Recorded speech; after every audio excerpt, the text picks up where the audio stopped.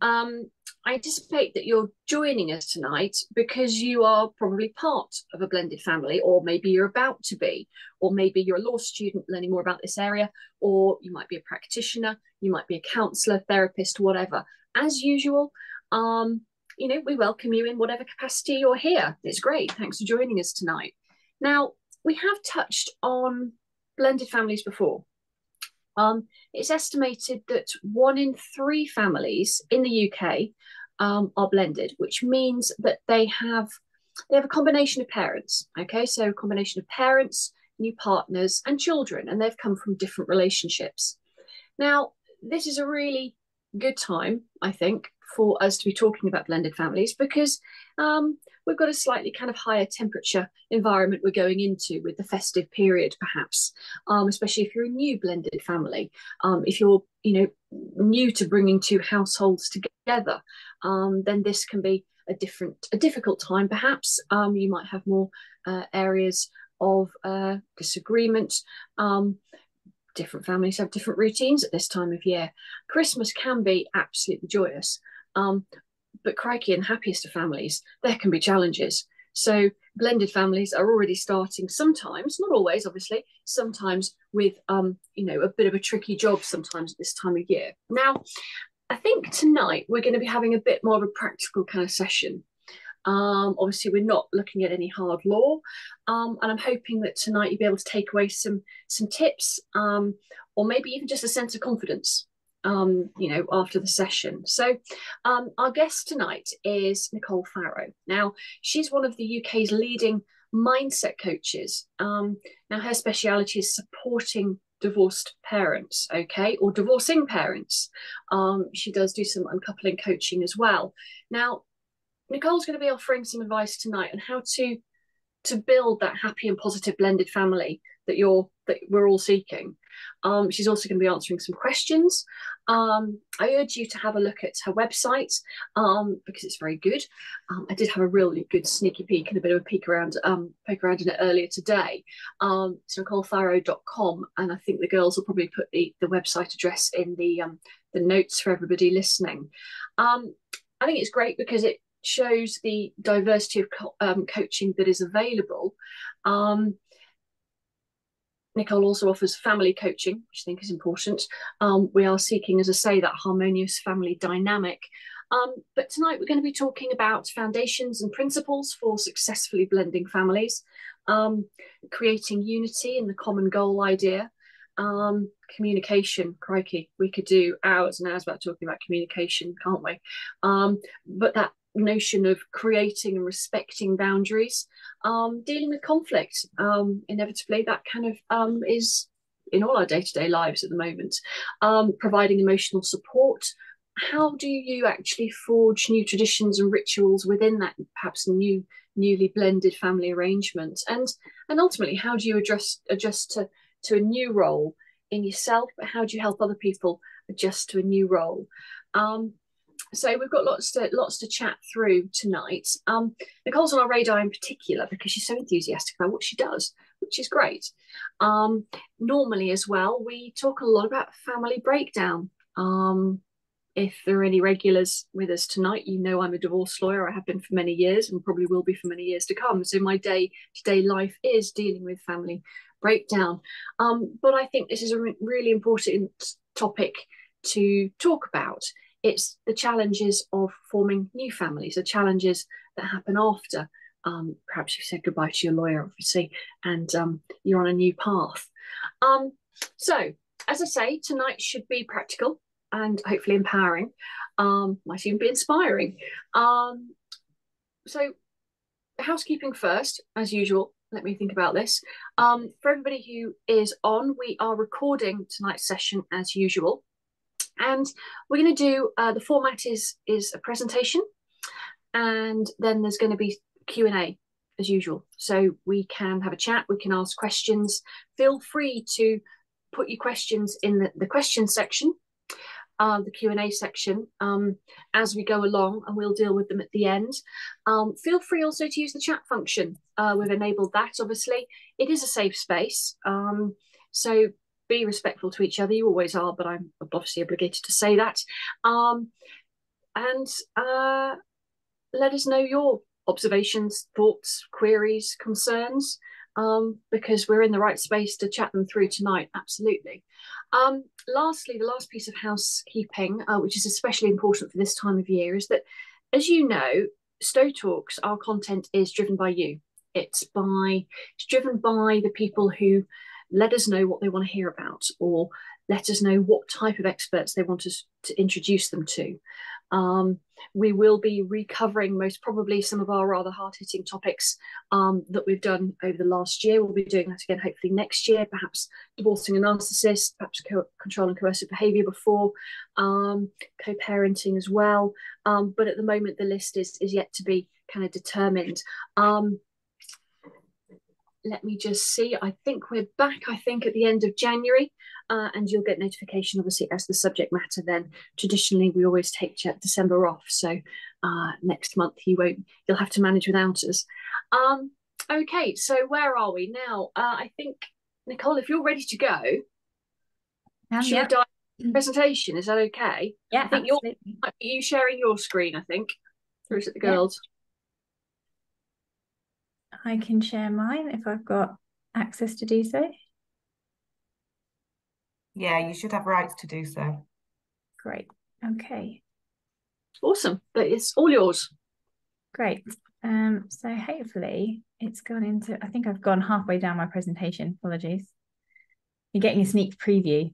See, right, so we're at the top now. So thank you very much for having me. I thought it would be helpful to just set out exactly who I am and why I do this, because it's actually, as much as I'm a relationship and family coach, and I have been for 6 years, and prior to that I did executive coaching, it's the blended family bit is why I do what I do. So for me personally, I was born into a blended family, and my parents then divorced when I was 2, and of us 6 siblings, 5 of us have gone on to have our own divorce as adults, myself included. And so that's really why I focus, and I'm particularly passionate about divorce and co-parenting and blending families effectively after divorce and doing it right, because I have witnessed and experienced as a child what happens when it's not done particularly well. And, you know, in all fairness to my parents, back in the day, in the late 80s, when it was going on, there wasn't coaches and counselling and an awareness around sort of mental and emotional well-being that we have today. So, you know, they muddled through and, in all honesty, did a terrible job, but they tried. And the result is that, you know, if you don't get this right, then it does have a knock-on effect to the next generation. And me and my siblings are proof of that. So that's why I'm particularly passionate about, you know, children divorce, co-parenting and blending families properly. And I'm really pleased to say that this, in fact, is my happy blended family now today. This was my daughter's naming day earlier this year, and to the side of me is my mum, and to the other side of me is my stepmom. My dad sadly is no longer with us, but my mum actually goes and stays with my stepmom. My stepsisters and half sisters and full blood sisters are all in this picture, and we are all able to come together as a family. And it took a long time to get there. As I said, they didn't have necessarily the support that was needed at the time back in the day, but that support is available today, and you know, we are happily blended. So I am living proof of what can happen when you get the right supports as well. So I just wanted to kind of give a bit of background of my personal story, as well as kind of why I do this professionally now as well. So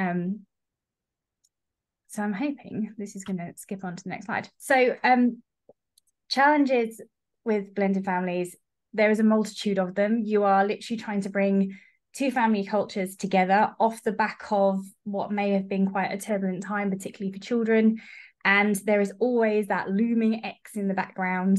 So, you know, you kind of go into this with some preconceived ideas and expectations. And the thing about divorce and the thing about after divorce is nobody is at the same stage emotionally at any point. Even the 2 people involved who are getting the divorce are not emotionally at the same point throughout the process. So when you come to the bit afterwards where you're then trying to move on, perhaps with a new partner, and bring your children along, and your ex is still in the, you know, in the picture to some degree, because you are always going to be a family, and that's the biggest misconception that I hear is, oh, it's only till the kids grow up, it's only till they stop going to school that I have to deal with my ex. No, you will be a family for life. You will always be a family. You will always be in each other's lives because you have children together. You're just a different shape. And if you're trying to introduce new people into your family and you want them to be accepted, then it's going to take some time and some patience and some compassion, because everybody is going to be at different emotional stages. Your children, you, and your ex. And the best advice I can give anybody who's embarking on this journey and looking to try and introduce a new partner is to, if possible, try and let your ex know before your children, and actually put some steps in place to try and make that transition and introduction as easy as possible, because it is always a challenge, because it's an adjustment, it's change. And despite the fact as human beings we're actually really, really good at change, none of us particularly like it. We like routine, we like what's familiar, and your family's already been through a big change in terms of divorce already, let alone in the acceptance of a new partner. So to get off on the right foot, or to stand the best chance, I'd say really take it slow, don't rush it, and think about the steps of how you're going to introduce your new partner, and trying to get your ex on board if that's possible. And it's not always possible, it depends on the circumstances, but if possible, try and get them on board too. Because one of the things to consider is, if your ex met someone new and that person was going to be spending time with your children, you'd want to know who they are, you'd want to know that they're a good person and the influence that they're going to have on your kids. Because our innate fear as parents is that we're going to lose our children, that this new person's going to come in and disrupt things. And even the best co-parenting relationships that have been working pretty well up until this point, the introduction of a new partner from either parent does tend to upset the apple cart, because it's an adjustment.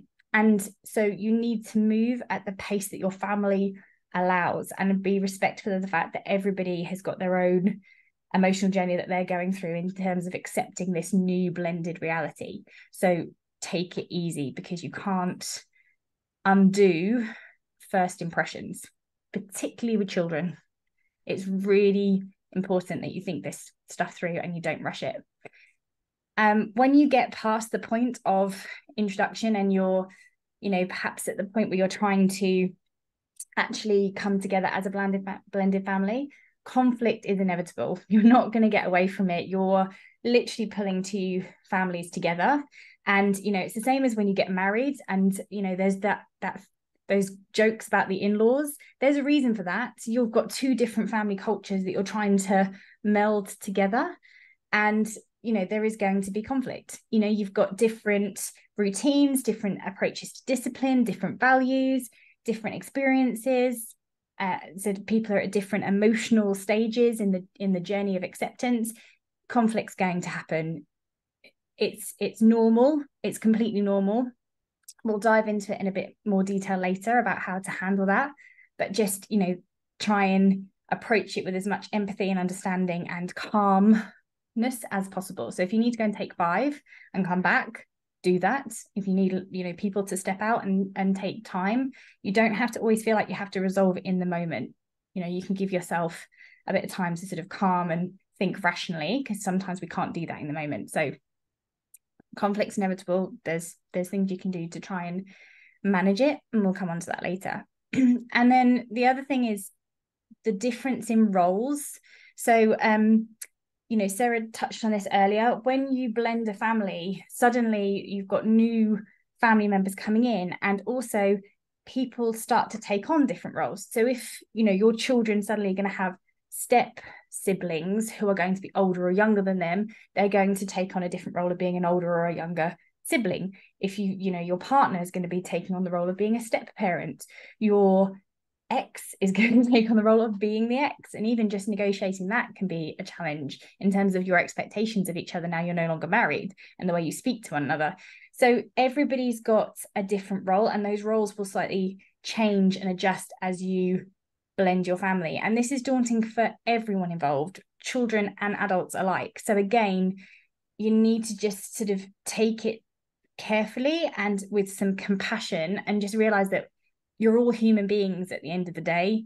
you're all going to have good days and bad days, and you're all trying to adjust to this new normal. And until you adjust to that, there's probably going to be some uncomfortable moments or difficult behavior, and that's just part of us learning to accept a new normal. And that's the same with everyone in every, you know, walk of life, whether it's, you know, a new job, or as I said, whether it's like a new family coming together because of marriage. You know, it's the same thing. There's some adjustments to be made. So just, you know, take that into account, that, you know, that will also be going on for people as well. So one of the key things to any relationship, you know, communication is king, and especially if you're trying to then come together as a family. And it's the thing that, if that breaks down, causes the most pain and difficulty. And to be honest, it's a key factor as to why marriages break down too, in terms of, you know, generally parents aren't communicating particularly well at the point of getting divorced. So when you're then trying to come together and blend, you're trying to learn from that. And as I said, your ex is still part of your blended family. So you need to really focus on communication in terms of you and your ex-partner, you and your new partner, and then also the children and the family as a whole. So something that I encourage for everyone, regardless of your situation with your blending or divorced or married or whatever, is active listening. And I think we all need to do better at this, because we are all very distracted these days with our phones and alerts and our watch pinging and whatever's, you know, watching some TikTok video, whatever it is. We're not really in the room. We're not really giving the person who's talking to us our attention there, and holding eye contact and actively listening. And sometimes you've got to listen to what they're saying and how they're saying it and how they're feeling, because particularly when there are issues that are arising, you can nip these in the bud a lot earlier if you see them coming and if you're actively listening. If you're a bit distracted, or not really, you're hearing them but you're not listening, then that's when things will start to escalate quite quickly, because you've missed the warning signs early on. So trying to create a family dynamic where you actively listen to one another, that you give each other, you know, the time and attention and support, because that means that that person that's talking to you, whether it's your partner or your child or your stepchild, whoever it is, it makes them feel valued, it makes them feel heard, it makes them feel that they're not on their own, and that it's okay to maybe feel the way they're feeling, because they've got someone who's listening to them and is willing to try and understand their perspective. So it's really, really important. Active listening is number one. The other thing that works really well is family meetings, and we'll come on a bit later on to rituals that you can do, but particularly trying to bring the family together to look at kind of having that open forum for discussion and resolving conflict, but also making decisions together. It doesn't have to just be focused on there's an issue, we all need to sit down and talk about it. You know, that sort of is naturally going to fill everyone with dread. The moment you kind of say family meeting, everyone's going to roll their eyes and go, oh, I need to go and do something else, because they don't want to be there. But actually having those family meetings as, you know, also ability to create better communication, strengthen bonds, make decisions, be involved in the family and where the family's going, and maybe creating some of those rituals and creating some of those new traditions that we'll come on to later. So family meetings are a really great tool to help you kind of get on the same page and make everybody feel like they're involved. And not everyone is going to want to necessarily be involved all of the time. And again, you need to work at people's pace. I'm thinking particularly teenagers. Empathy and understanding throughout, you'll see throughout this presentation, it's all about realizing that everybody's trying to adjust to something that's new. Everybody's going to have their own fears. And if you can understand where someone's coming from and understand the fear that they're having, and you can get to the root cause of that and do something about it, then you're going to fare a lot better than just dealing with the symptom, which could be some behavior that you don't really like, and you're dealing with that behavior in that moment, but you're not getting to the root cause of the problem, which comes back to that active listening and open communication, and really trying to see this as it's a phase and it's a transition, and it's something that you're all trying to go through so that you can be a family at the end of it, because everybody wants to be part of this family. Everybody wants to feel loved and supported and feel like they belong, and ultimately that's what you're all working for.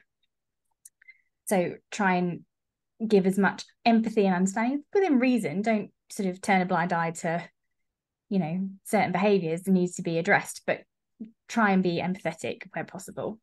That goes for your ex as well.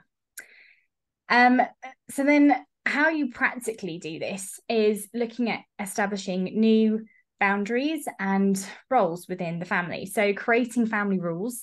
So thinking about, you know, what you want your family, actually spending some time consciously thinking with your partner and then involving the children, how you want your family to work, what you want the dynamic to be, what are your values, what behavior are you going to encourage, where can you get on the same page and sort of have some consistency, because kids need consistency. And when they've been through a divorce and a separation of their parents, you know, that's the number one that I talk about with co-parents as well who are going through divorce, is trying to provide that consistency throughout that process. But then it's really important to continue that afterwards. And again, if you can have some consistency between your home and your ex's home, that will really help, because remember, your ex is still part of your blended family. They're not in a different camp, they are part of this too. So some consistency is key, and if you can get on the same page, brilliant. If you can't, then at least agree how that's going to work in terms of in your household with your partner, and how you're going to back each other up and be consistent and provide a united front. And then have a co-parenting plan in place, if possible, with your ex, and what's reasonable of this is how it works in my home, this is how it works in your home, and make sure the kids are aware of both, so that there's still consistency, even if it's dad's is slightly different to mum's, but they know the difference. That's still consistency. Assigning roles. So it can be quite tricky, because if you have children that live with you most of the time and then children who visit, then it might not seem fair to then make the children who visit do the same amount of responsibility and roles within the home as what the children who live there permanently do. But in all honesty, kids don't see the difference. And I remember as a child getting really frustrated with the fact that me and my sister were made to clear up after dinner, and my stepbrother got off lightly because he only came at the weekends. He'd never seemed to have to clear up as much. Kids notice that sort of stuff, and it bugs them. You've got to show that things are fair, and you have to they may not be there all the time, but then they're not clearing up on the days they're not there. But when they are there, they're gonna, if for example it is a case of, you know, the kids clear up after dinner, everybody has to muck in. There can't be any preferential treatment, because kids really notice that stuff. So that comes back to the kind of creating the rules and the family dynamic. Agree what that is and make sure it's fair for everyone, because that's the sort of stuff that will start to rub and can start off really small, but then create a dynamic of and a culture that doesn't sort of mesh together and create some resentment. And along those lines is try and get, you know, the siblings and step siblings or half siblings to also create their own relationship and allow that to grow and allow that to evolve and provide opportunities for that. Don't force it, but provide opportunities for them to actually come together as siblings and to feel that they are united. One of the things that I love most about being in a blended family is the fact that I am one of 6. If I wasn't in a blended family, I'd be one of 2. And I can honestly say the sibling I'm closest to is probably my half sister, rather than a full blood. We have never ever been put up against one another or felt that we weren't a family or that there was any preferential treatment. And that's I love the fact that there's so many of us and that we come en masse. And I don't differentiate between any half step or full blood siblings ever. None of us do. And that's what you really want them to feel, like we're siblings. It doesn't really matter how much blood we share. And that's, you know, really where you want to try and get to if possible. So try and encourage them to have their own relationship. Don't feel that you have to manage it all the time or be involved all the time. And also let them figure stuff out for themselves as well. You know, in terms of they need to maybe have an argument without you jumping in. They need to establish their own boundaries and their own relationship within reason. Other things to consider, speaking of kind of allowing them to create their own relationships, is make sure you still have quality time one-on-one. So something that I've seen happen quite a lot, particularly is when introducing a new partner, is this new partner is introduced and it's a whole night stay, and suddenly the kids feel like they just lost mum or they just lost dad because all of a sudden this person's going to be there all of the time. And then again, resentment can creep in. Making sure you have one-on-one time with each of your children is really, really important for their development, regardless of whether you're divorced or not, actually. But particularly if you're blending, they need to still feel that they have access to their parent, that they have access to one-on-one time, and you can nurture them and see them and hear them, and they can then express any feelings that they have that maybe they want to share with you but not with the wider family. You need to give those options and keep those lines of communication going, and also just make them feel that they're not losing their parent, because as much as the fear from parents is they're going to lose their child, children fear the same thing of losing mum or dad because they've got a new partner or because they've got new kids or because there's other people around. It's wonderful, as I said a minute ago, being en masse and being part of a big family, but you still need to nurture those one-to-one relationships. And again, a bit like with the siblings, if you can encourage the step parents and step children to spend some time together, again, give them the option, but don't force it. Because if you force your partner on your children, or vice versa, it's not going to bode well. Relationships need to be organic. It's kind of creating the environment for those and opportunities for those things to happen, but don't force them, because it will just go against what you're trying to achieve. And with that, respect individuality, embrace their distinctive qualities and interests and backgrounds, and make sure everyone feels valued. It's not a one size fits all. It is two family cultures coming together, and a family is built up of individuals. They are not a flock of sheep. It cannot be one size fits all. Everybody is an individual, and you need to really respect and nurture that, and make sure that the children feel really comfortable in expressing themselves and being who they are. And especially, growing up, where none of us are particularly sure of who we are, and we all have those moments, and there's going to be pressures from school and social circles and everything. You want to know that home is a safe place where I can be myself. And that's what you really want to create for the children, especially when they've been through so much change. So, really respect individuality. And then creating new traditions. And as Sarah said, with the festive season coming up, it's very apt that we start to really think about our traditions. And the thing is to really think about respecting old traditions and also incorporating new ones. This is a really it's a bit of a balancing act. It's a bit of a juggle act between, going all new and holding on to the old. And will be some, you'd be surprised how many of us actually really love our own Christmas, the way Christmas used to be. The amount of couples who get together and still spend Christmas with their own families until, maybe children or whatever come along. They don't really mix because they like it their way. I actually did a family Christmas with a friend last year and realized that, my Christmas is very different to her Christmas. And although her Christmas was lovely, it wasn't my Christmas.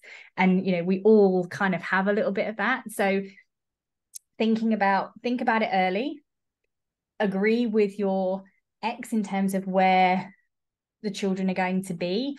Don't be wedded to one particular day.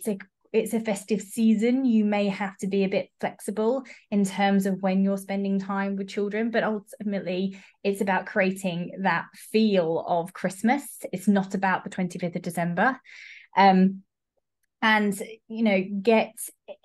Establish how you're then going to spend that day, or what you're going to do, or how you're going to make it special, and what traditions you want to bring over and what you want to start new, and involve the family. This is a great conversation for one of those family meetings. This is a great time to kind of get everyone's points of view, and you're not necessarily going to please everyone, or maybe you have to do things 1 year like this and then next year we're going to try it like that, until you kind of get into your groove and get into your kind of flow of how you're going to do Christmas. Traditions have to start somewhere.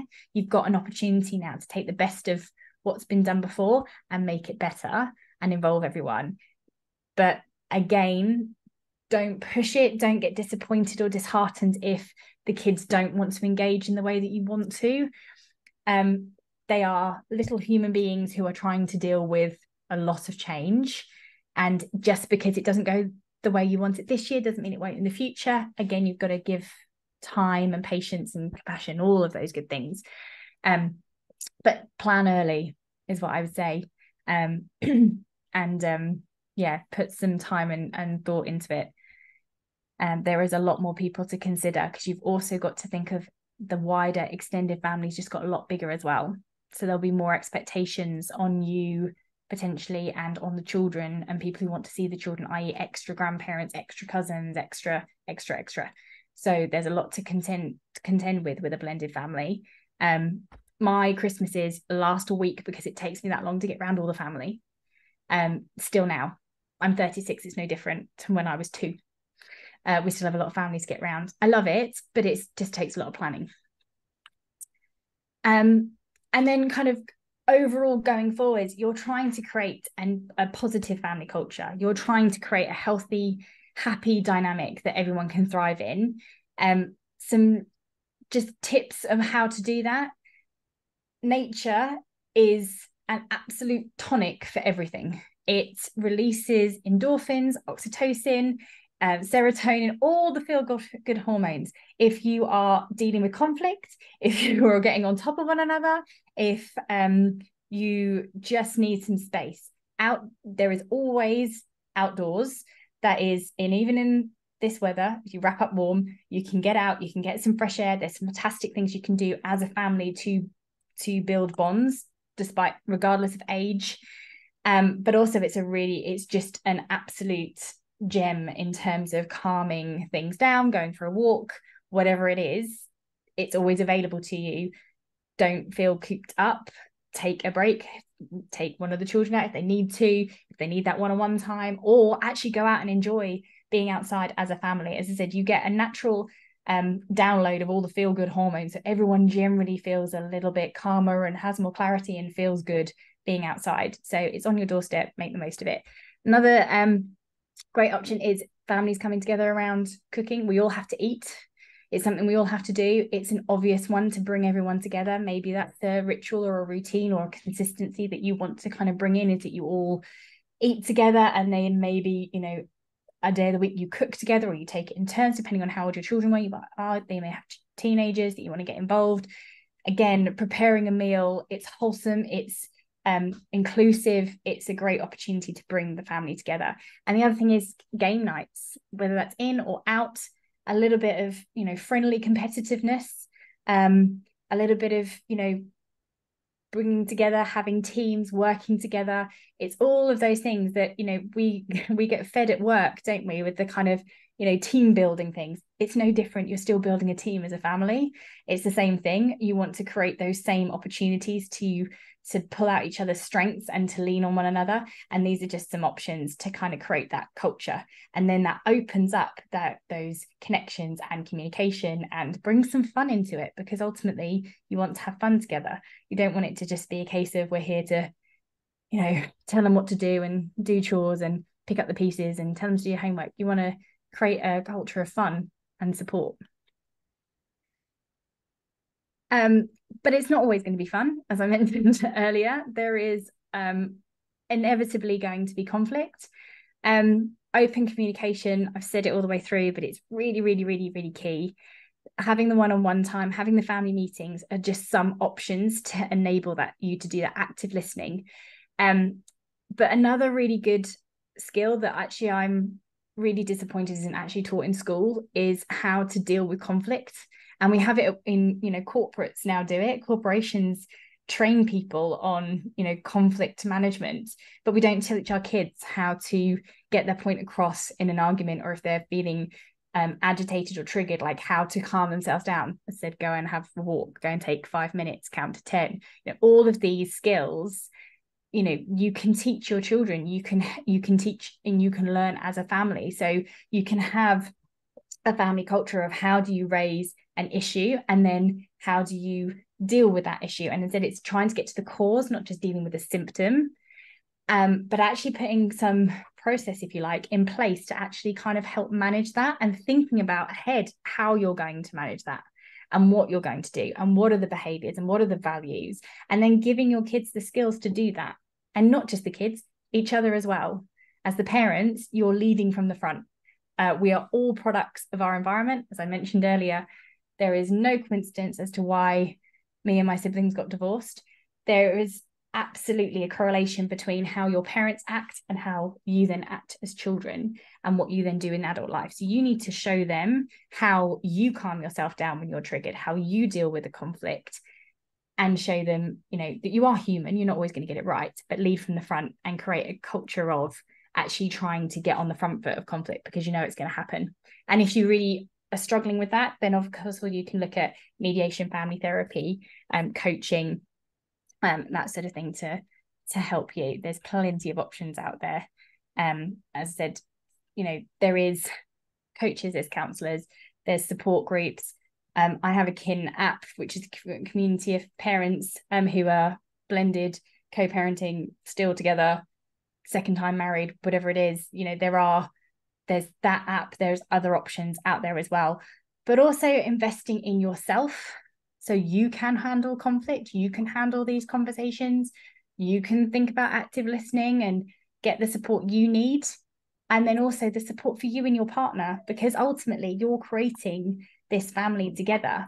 So you need to provide that unit, that core of, this is how our family dynamic is going to work. And then you need to be able to back that up with your actions and hold each other to account and support one another, and so that you can then lead from the front and support the children. So you need to come together with your partner, and if possible, your ex too, even better. That's not to say that you have to go on holiday with them. I think there's a bit of a misconception at the moment that you're not co-parenting well unless you're holidaying with your ex, like Gwyneth Paltrow and Chris Martin. That is complete nonsense. It doesn't mean you failed at co-parenting if you don't particularly like your ex and are quite glad you're not married to them anymore. But it doesn't mean that you can't work together for the kids and, get on and be at, social events and support one another in introducing new partners, because it's for the benefit of your blended family as a whole, because you are part of that blended family. You're all a blended family. So yeah, looking at your own self-care, your own relationship with your partner, and putting some time and effort into the foundations of that and how you want the dynamic, thinking about it. Support groups are a great source of support. And then of course there is family therapy as well, should you need it, from one-to-one coaching, therapy, that sort of thing. And that's the end of my presentation, if anyone's got questions. Wow, that was great. I've made some notes actually here as you've been going along. Your week-long Christmas sounds like quite a challenge. It's a marathon, not a sprint, that's for sure. Yeah, it's amazing. I think that's part of Christmas dinners. We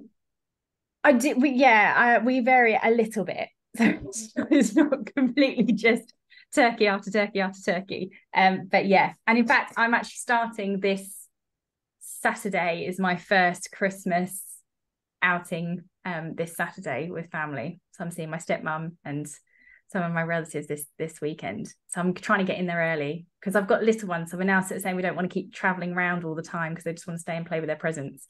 So to try and ease the week a little bit, we're starting this weekend. It is a military operation, isn't it? Yeah. Right. Can we circle back to I suppose the beginning of the blended family idea, really? We've got a question about if you've got any tips for the introduction part of this, essentially, best practices, what works, what doesn't, should the ex-partner meet the new one? Are there any tried and tested kind of, I don't know, timeframes, techniques, tips for the introduction bit? Yeah. So timeframes is always a tricky one because there isn't a kind of, when you get to 6 months, then you're serious and therefore you should introduce your kids and it will take this long. Like, it's not, we don't work like that. So timeframes are completely subjective, but I would say that you need to be really, really, really, really sure, and then probably give it 6 months before introducing them. And I would say if you have the relationship with your ex, that you can introduce your ex to your new partner first, I would do so, because as I said, the biggest fear for any parent is losing their child. And the moment you get divorced or separated, you're fighting, or your concern is, I'm not going to see them every day. And that's the biggest, like, I'm not going to be with them all the time. I'm going to lose them. And then the next thing is, my ex has now met someone new. I'm going to be replaced, and this new person is making a play for my role in my children's life. And of course they're not, and there's absolutely room for everyone. And 3 out of 4 people do go on to remarry, so it's most likely that your ex will meet someone else and you will meet someone else.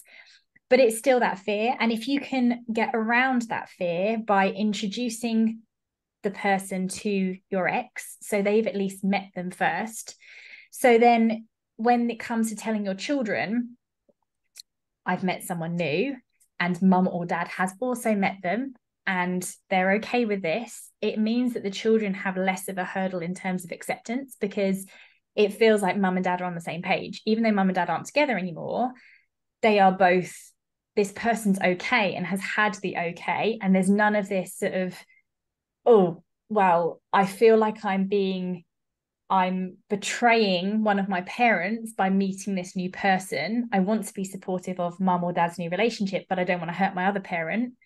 And actually, I still wish my mum and dad were together, and I maybe haven't got my head around that. So there's all these things that you actually get over if you can say, we're not getting back together, and actually I have met somebody else, and the other parent's okay with that, and in fact they've actually met them. And then when they circle back with the other parent, it's like, yes, and they were very lovely, or I think you'll get on fine and you don't have to worry about me. It's that reassurance and consistent message that the children are getting. So if you can get to that point, brilliant. If you can't get to the point of actually meeting, at least letting your ex know, I've met someone new, I would like to introduce them to the children. I would really like your support in this, or telling them together. I mean, if it were me, I would personally want to know who my children were going to be spending time with. I think that's a reasonable request. And I think, boot on the other foot, most parents would feel the same if it was the other way around.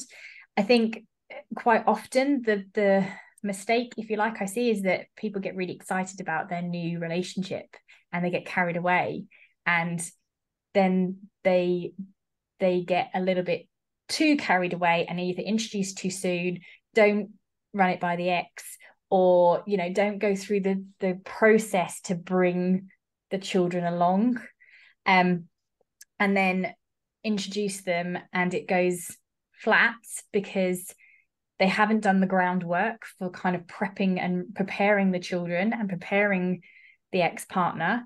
And so already you're kind of onto a back foot, and you want this person, if you're serious about this relationship, serious enough to introduce them to your children, that it's worth taking the time to get it right, because you want it to go well. Ultimately, you want to get to that happy blended family. So you want to give them the best opportunity to get on with your kids too. So you don't want to be giving them any kind of, handicap from the get-go by rushing the process.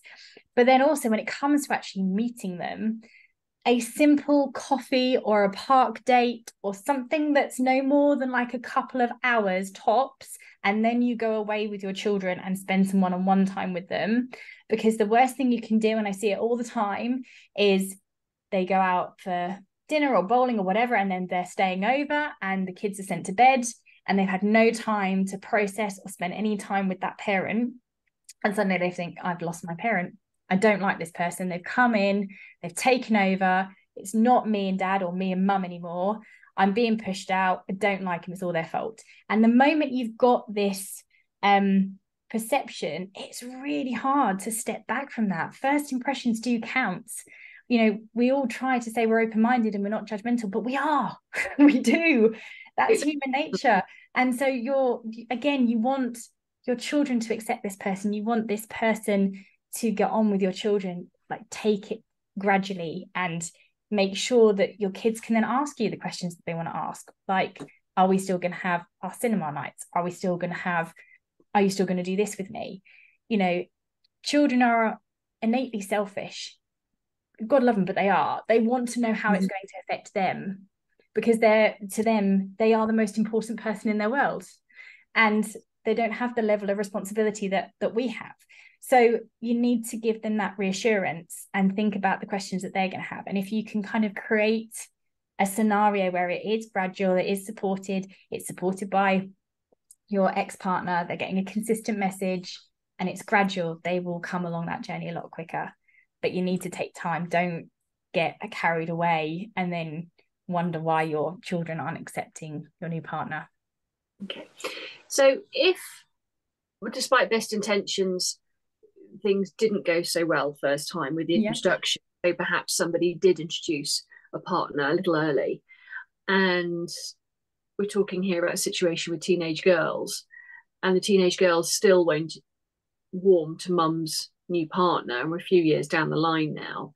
What kind of work can you, or what kind of tips can you suggest there to kind of, I suppose not repair, well, I suppose it is repair really, it's how to manage that connection between them, really. So again, you need to get to root cause, not symptoms. So speaking to the girls, understanding what their issues are, and taking responsibility of saying, I realized that I got carried away and I rushed things, and I am sorry that I didn't take into account your feelings at the time, and I'm sorry that I did that, and I can see that we're in this situation now because I pushed you and I shouldn't have done that. What I'd really like to do is try and repair it, because actually I love this man and he is a good person and he really wants to be in your life, and I really want that to happen too. He's not going anywhere and I really want us to all come together, but I realize that we need to do things differently, and speak to them, admit, take responsibility for what's happened a couple of years ago, and listen to active listening, listen to what their concerns and issues are, and ask them, can we please try and move forward, and can we do this at your pace, but can we start to look at doing something with him, or can we start to sort of include him? I don't know what the situation is in terms of some obvious steps in terms of what they're doing or what their setup is. And then also I would, when the time's right, get him to have a conversation with them as well about, I know that you haven't warmed to me, this is my intention, I love your mum, I'd really like us to try and get on, can we go and do something and try and build that way? But it's baby steps, and it's just being really human about it and going, I messed up and I've caused this, and I completely understand where you're coming from and I'm sorry, how can we work together to fix it? Good, I like that. You're going to be my go-to person every time I've got an issue. I call you all the time. Parallel parenting. What are your thoughts on parallel parenting, and can it exist in a blended family scenario? But there are definitely circumstances in which parallel parenting is necessary. But I would say, unless it's a case of abuse of some sort, then you may start there because it's been a tricky divorce or end of marriage. But I would say that if you're trying to get to a blended family, unless there are genuine sort of as I said, abuse or risks involved, then you want to try and move forward to a blended outcome. That means doing some work separately, and it may be that you're going to do the work and the other parent isn't. But yes, by the situation, you might be in the parenting parallel situation to start with. Yeah, exactly. But even by you doing the work, you are then going to have the skills and the tools and the strategies to be able to buffer some of that. And also, importantly, if you're in a parallel parenting situation, that impacts the children. So you're then able to pass on some of those skills to them. I get asked a lot, how do you co-parent with a narcissist, for example? And is it worth doing work myself when I'm not the problem? Having the skills to be able to deal with a narcissist, being able to pass those skills on to your children who are also dealing with a narcissistic parent, because it doesn't just stop with one relationship, is really, really helpful. And that will enable you to move on as a blended family, even if you have to ring fence that person a little bit, but it will give you the boundaries at least, which is really important for any healthy relationship. Has to have boundaries, and particularly unhealthy relationships really need boundaries. So at least it gives you those structures and boundaries and behaviors for you to be able to handle that individual. Mm-hmm. Absolutely. I'm not sure how much input you and I are going to have on this, Nichole, but how to manage finances, including property, etc., if planning to get into a blended family. I think it goes back to communication, really. What do you think? Yeah, again, I think there's certain conversations that you need to have up front with a partner, particularly if you're blended and therefore, you have other sort of financial responsibilities outside of what will be your family unit, if you like, the relationship you're having with your partner. I think there's conversation to be had, and it kind of comes back to the family that you want to create and your dynamic. And there are conversations to be had around roles, around communication, around finances, around values and behaviors, and all of those things that contribute to what's your dynamic going to be like going forward. How are you then going to deal with X, Y, and Z? What's your perspective on education, schooling, discipline, values, money? How's that going to be shared? Time? It's all of those things that we need to have a conversation about actually going into any relationship, but particularly if you've got a blended family and you've got other influences and other family members that need to be considered. So I'd say that that's an upfront conversation you need to agree as a couple, and you might want to get some support with agreeing what that is, because it's not one size fits all. No family is the same, but what's going to work best for you. And so there's no resentments as well, because it's okay to agree a certain thing in terms of child maintenance or support or schooling or whatever it is, and then you get a new partner and suddenly, oh, I want to do this, but my money's there, and we want to buy a house and my money's there, and suddenly you get resentments before you've even started. So just having an upfront conversation and knowing what it is and having a plan and what you want and what your family is going to look like and what your aspirations are, and that goes for finances as well as everything else, is really important to get into that relationship. And that's a conversation you need to be having before you're introducing your kids. That's what I mean. You're really serious about this person. You've got this kind of worked out exactly what you're going to be doing in terms of as a couple, as a family going forward. This is serious. That's a conversation that predates introducing anyone, I'd say. Good.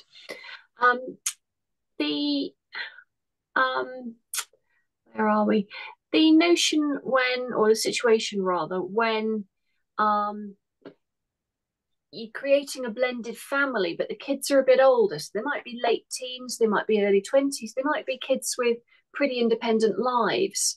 Any top tips for creating connections with young adults, older children? Yeah, sometimes I actually think the older ones are more tricky than the younger ones. Yeah. And adult children in particular, because they come with more opinions and more expectations, and they also tend to be told more than they should because they're adults, but they're still children. Your children are always your children, even when they're adult. I would say, again, it's kind of looking for opportunities to bring people together. It's looking for opportunities and activities and things that you can do. And don't necessarily see age as a barrier in terms of having younger, you might be blending with a much younger, someone with younger children, and you might have much older children. It doesn't mean that the children, because there's an age gap, can't blend. I would still say the same rules apply in terms of inclusion, in terms of one-on-one time, as well as looking for opportunities to do things and bring them together. And it can work really effectively. From my own personal experience, my siblings are 19 and 17 years older than me, and I'm probably closest to my sister who's 17 years older than I am. So, at the time of of us getting together as a family. I was very small and she was in her teens and more interested in going out and getting drunk with her friends and spending time with me. But it didn't stop us having a relationship or doing things, and having a cool older sister was actually really cool. And she got to, you know, I don't know, go and watch the latest Disney film without, you know, her friends knowing, because she could take a little sister and I was a good excuse. You know, there's things that happen that you can kind of create moments and let them have a relationship, and it doesn't have to be that an age is an issue. I think the same rules apply. One-on-one time, bringing them together, letting them have a relationship, giving them the opportunity to nurture that relationship. You know, it's great for both sides. Sometimes it can be a case of, I always wanted a younger sibling, I always wanted an older sibling. It can work really well if you let it organically grow and don't assume that because they're older they're not going to be interested. Keep them involved. You'd be surprised. I love that. That's cool. That's very cool. Last one, really, because I think, look, time wise, we're really out, and it's just kind of, I suppose, maybe we're looking for a little bit of offering some confidence to others, really. Here, it's kind of we've got somebody asking about what awkward moments you can recall, like when you're faced with those lifestyle, not lifestyle, those life events, such as, you know, was it your dad or your stepdad who was giving you away on your wedding day, and who attended the graduation day, and did they go well? You know, what are your thoughts when you look back on that sort of thing? And do you have any tips to handle those once in a lifetime moments when you've got a blended family? Yeah, they can be really tricky if you haven't put the work in beforehand. I've seen them go really well. I've seen them go really badly as well. I had one particular client who I was asked to work with the parents. The lady who hired me was in her 30s, about to get married. Mum and dad still couldn't be in the same room 17 years down the line. So wow. The hot table was going to be a nightmare. Who was giving her away, everything was just really contentious. So if you don't kind of put the groundwork in early on, these things can become a much bigger problem later on down the line. And actually, there's something about, particularly when you are blending and you have a new partner, being still that angry about your ex is really sending a certain message to your new partner. And I've seen that go both ways. So I've seen with a client that, you know, mum still really, really, really couldn't stand dad. And really got very upset at a family gathering where dad's partner was there, and there was some pretty bad behavior that occurred during that gathering, that party, and it made the new partner question, well, if you really cared about me, why would you be so upset and so worked up about him? Yeah, it really undermines your new relationship. And you know, that's why it's really important to do the work in terms of being ready to move on. And it's not just filling a hole or filling a void. It's actually, I'm ready to date again. I'm ready to be in a relationship. I've let go of the stuff in the past, because letting go, you know, is so important for moving forwards. And this person, if you've got kids with them, they are going to be in your life for the rest of your life. It's not till the kids leave home or leave school. There will be weddings, there will be graduations, there will be, you know, shared Christmases when you've got grandkids, you know, all of those things. You want to be able to come together and enjoy them. And I've also seen it go really well. And actually, a personal story, my dad and my stepmom was at a wedding, and her ex-husband was there with his partner, who he'd had an affair with and left my stepmom. So she was very upset about what occurred. My dad and her had met many years later, and they were sat, my dad and my stepmom were sat with a group of friends at this wedding, and her ex-husband and his wife were sat on their own on another table. And my dad turned around to my stepmom and said, you should go and invite them over for a drink. Come tell them to join us. I'm not doing that. I'm not doing that. She'd been wedded to this story of, I hate him because he had an affair for so long. She's like, I'm not doing that. Nope. And he went, do you love me? She said, of course I do. Right. So there's no issue then. Go and invite him for a drink. And she was like, well, let me finish my wine first. And she went over. And I think her ex-husband looked so nervous and didn't know what was going to happen. And she invited them over for a drink. And do you know what? They got on like a house on fire after that. No issue ever since, because she proved that she was in love with my dad. So actually she needed to let go of the past hurts of what had happened with the previous relationship. And, you know, it meant that when my step brother and sister got married, they could all be together and there could be a top table and all of those things, because actually you're just wedded to an old story that doesn't really serve you anymore and it's not even relevant anymore because you've moved on. But you've just got stuck in that habit of being hateful towards someone or being angry towards someone. But actually, what does it matter? Because she was much happier with my dad. And in fact, she always said afterwards that the other lady did her a favor, because otherwise she would never have met my dad. So, you know, you move on, but sometimes you just need to be reminded that you've moved on, and then you need to let it go for you, for your relationship that you're trying to, you know, to progress, and also for your family as a whole. Absolutely. You know what? I think that's a great note to finish on. I love that. I'd love to meet your family, but the right character. There's a lot of them. Yeah, lovely. Nichole, thank you very much this evening for your time, your presentation, your expertise and your guidance. I feel almost quite festive actually now, and I'm the last person to get festive. But I thought that was really helpful. Thank you. The girls have put obviously your website and your details in the notes. And as I said, this was recorded, so there may be some other viewings going on. It's been an absolutely delightful evening. Thank you very much. I really appreciate you spending your Wednesday night with us. And hopefully we'll see you again maybe next year. These sorts of things I'm very keen to revisit. People's lives move on, don't they? So, you know, we need to keep capturing and providing this kind of information for the next people that are facing the kind of the blended family dilemma challenge. So that's been great. Thank you very much. Thank you very much. Betty, thank you very much for joining us tonight. We'll see you in 2024. As I say, please just let us have your suggestions for what you'd like to hear more about next year. And well, we'll see you on the other side. Crikey, it feels odd saying that already. We're only in November. But thank you very much. Really appreciate it. Bye, Nichole. I'm going to go and have a glass of wine now. Okay. All right. Enjoy. Bye-bye. Bye.